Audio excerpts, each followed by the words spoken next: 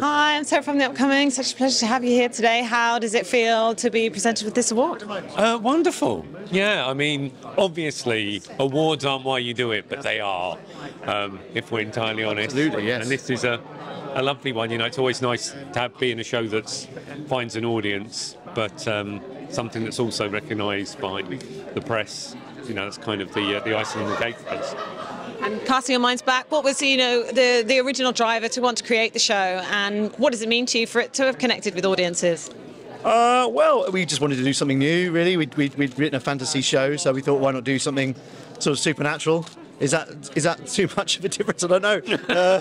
Maybe not. But no, yeah, I think so. We just wanted to try something new and write a show that we felt would appeal to a big audience. And, yeah, I think finding something that was kind of hopefully cross-generational. Yeah. You know, we grew up with comedies that you sit and you could watch with your, kids and grandparents together, and so hopefully something like that fitted well on BBC One, and that was kind of the hope. And just really glad it found an audience. And what were some of the highlights and challenges of making it along the way? Keeping a straight face. Yeah. I think it's always that was the the hardest biggest challenge. one. That was the most consistent challenge, I think. Well, for you, I would say probably makeup, right? Yeah. Every day. I mean, they were long hours. I really enjoyed my lie-ins when we finished shooting, but I mean, we were always really lucky. We had an amazing makeup team, and I just got really used to getting up at about 5:30 and having a bit of rubber stuck to my forehead. It was amazing how quickly things like that seem normal. It was all the stuff that surrounds the work itself. The work itself is an absolute joy. Going home with a moustache every night, looking like Pat for 3 months, it can be a challenge for my wife.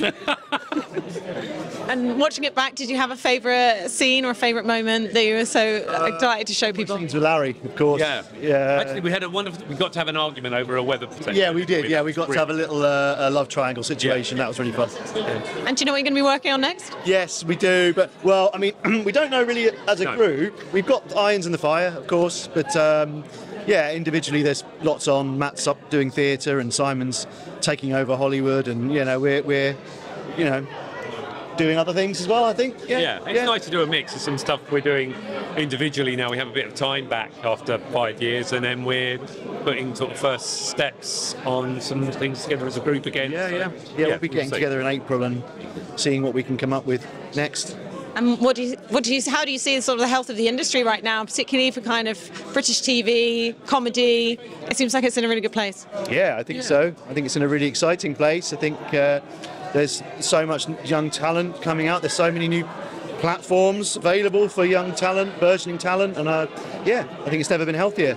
Yeah. Is there anything you would change? Would you see more investment in some places? I mean, it would be great. Obviously, we will say this as comedy writers, but comedy hours, it's always something which is getting reduced each year, and the amount of outlets there are is growing, but that doesn't necessarily mean that there's actually more comedy going on to TV. Particularly, mainstream. We were always really conscious of. We weren't writing something for BBC One because it was shoehorned in there. We wanted to do something that sat on that channel, and hopefully other things will follow, and that there'll be investment in sitcoms, because that hasn't been a growth sector over the last few years. No. Favourite show out there that's not your own? Things I should have done. I really love at the moment. Yeah. Lucia Keskin. Yeah, fantastic. Yeah, that's really good. Extraordinary is extraordinary. Really loving the last batch of Inside Number 9. Yeah. I mean, obviously, we can't say that. So I got a sneak peek of the new series the other week at the screening, and it looks fantastic. So, really looking forward to that. Amazing. Thanks for your time. Really enjoyed the day. Thank you.